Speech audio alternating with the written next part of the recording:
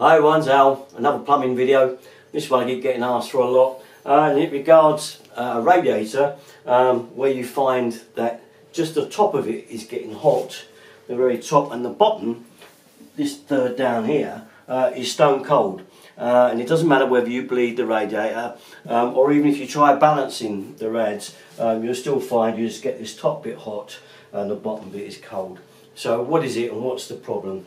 Well, it's basically black sludge crud in the bottom of the radiator, and there's really only one way to get it out, and that is to take the radiator off, take it outside and flush it through. So that's what I'm going to do today, show you how to do this. Quite simple and easy job.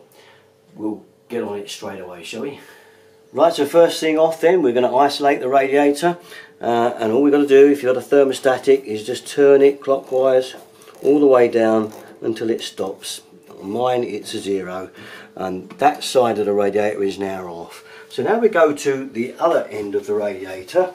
Now on my end actually I've got a turn valve, but normally what you find is you've got what they call a lock shield valve, and you just pull the cap off, or if it's got a screw in it, undo the screw and then pull the cap off, and that will reveal the valve. Before you go turn this valve off, just remember how many times that you've turned the top. So there's one full, and then there's 2 full, and then there's 3 full turns, 4 full turns, 5 full turns, 6 full turns,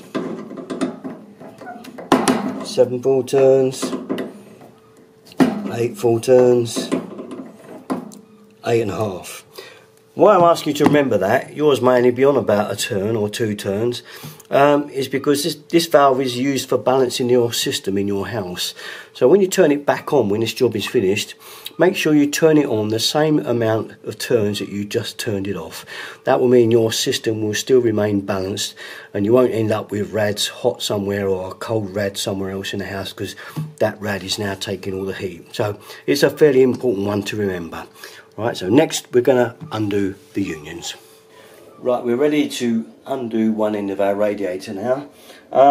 Tools I like, adjustable spanner and a pair of footprints, but something else that will go on top of that rad valve to hold against is what you need. I use these to hold against. Now, look, what I'm going to show you here is you get your adjustable spanner and get it on your union nut. Now don't just pull that up, it comes up this way, alright, to turn it, undo it.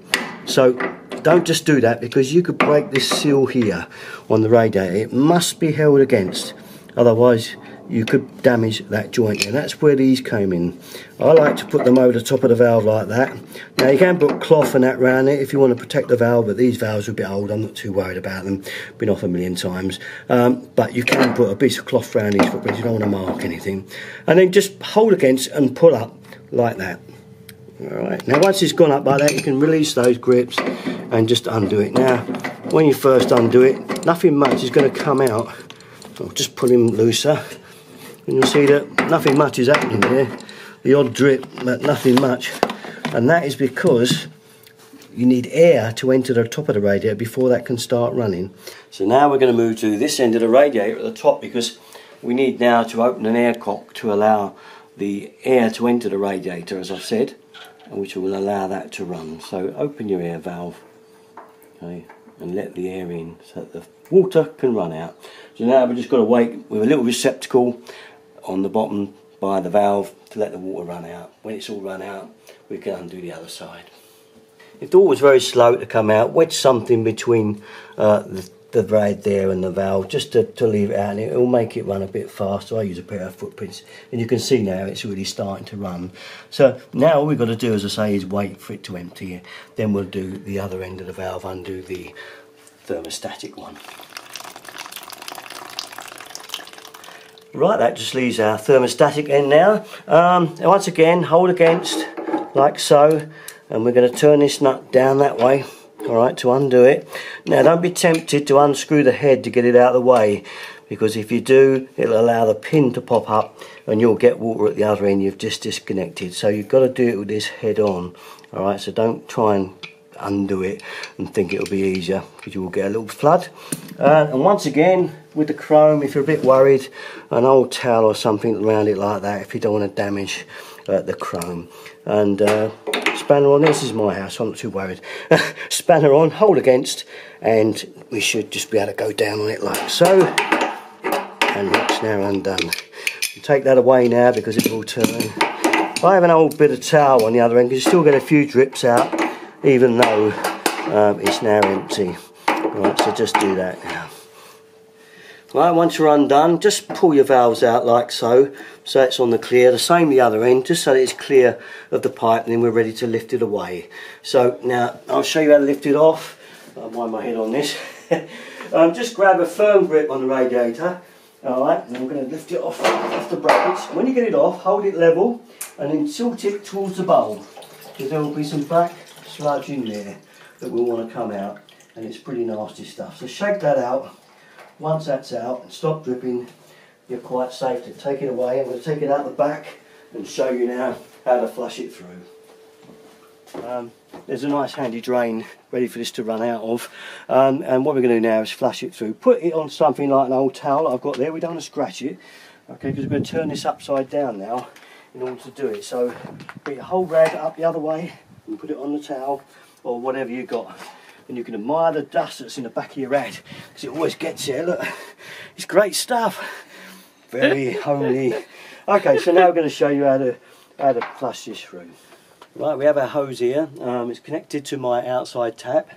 Now, if you're lucky to have these type of units, which are nice little thin nuts, it's very easy to get a hose on there, because it's a perfect kind of fit for 1/2 inch like that. Okay, well, I've got to hold it on there obviously when this goes, because it's going to need 2 people, one to turn your tap and one to hold the hose on like that while we flush it through. Now, there will feel a bit of back pressure there, so be careful to hold it. This rad actually hasn't got anything in it at all. It's mine indoors, it's fully clean, but I'm just showing you this if you've got this problem at home, so don't expect to see too much black out of this one. Alright, it should be clean or cleanish. Okay, so now we're gonna do the actual flush. Here we go. Here we go. As you can see, mine's pretty clean, because it's not actually blocked. Mine works fine. This is just to show you, if this was really bad, you'd get a lot of black horrible sludge out of there. Alright. But because we've got it up this way, we're kind of trying to flush it through that way. There, let it run. If you keep the hose on, let it run completely clear, and then we're going to go to the other end. There's that other end coming out there.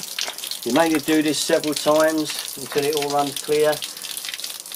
Depends how bad you're ready. Okay, when you're happy, it's pretty clear. We're going to turn it up the other way, let it out into a drain. If you've got a drain like this handy, it's very useful. It doesn't go all over the place too much, does it? Believe me, it is worth doing this. It will make a difference. If the pressure out your hose is a bit slow and it's not very, because my pressure's turned down a bit, turn it up on your main stopcock and give it full pressure so it really goes in there with a blast. You can use a jet trigger in there, might help, give it a bit more push, but get as much pressure in there as you can to get that black sludge out. Right, once you're happy that's all out, we can get the rest out there. You can lift it if it's a double, it's an easy lift. If it's a big double, you might need a hand, alright? Don't try and do it on your own, it's a big rad. There you go. That's about it. We're ready now to take her back in and stick her back on. We'll go through that now. Well, here we are, our radiator back indoors again. We're going to mount it back on the brackets now. If your pipes are a little bit tight on those end of those stalks, you can always get someone just to put it back a bit for you like that. Okay, if they're a little bit tight. It's just one of those little tips. Makes it easier to drop the radiator on. Make sure these little rubber inserts don't pop out. They help stop rattle and noises from the radiator when it's heating up.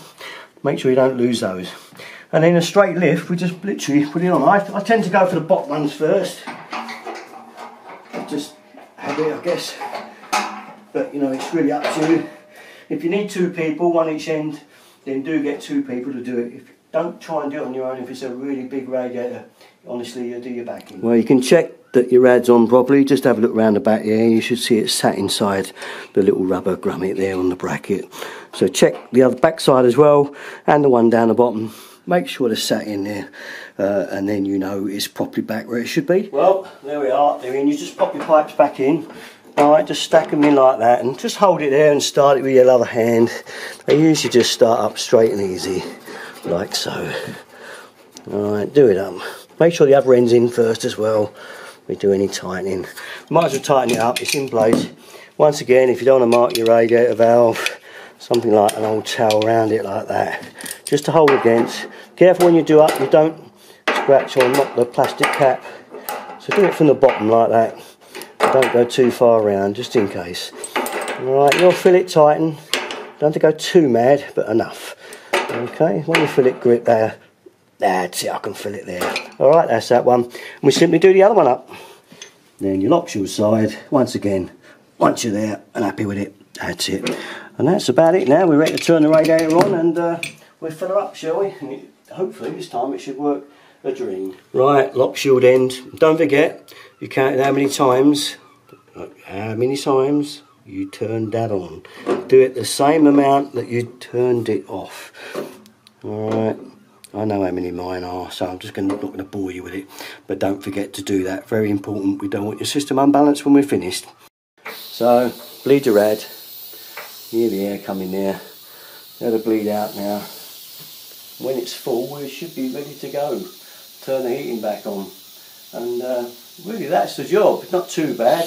There we go, there's the water. Best to have a cloth under it.